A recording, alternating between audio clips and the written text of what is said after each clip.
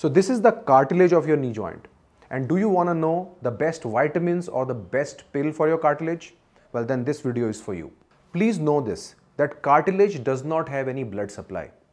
And when something doesn't have a blood supply, there are very little chances that it can self-heal itself. So the best bet is to prevent the cartilage damage from happening. Studies have shown that vitamin D is not only helpful to keep the bones healthy, but also it keeps your cartilage healthy. So people, soak up the sun.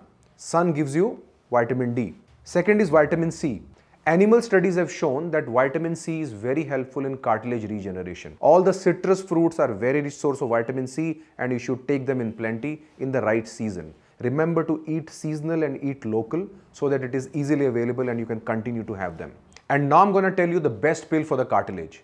It is a combination of Aflapin, which is taken from Boswellia serrata, Undenatured collagen type 2, along with some vitamins which I just mentioned. And if we take this, this is very good to take care of chondromalacia and other cartilage related problems.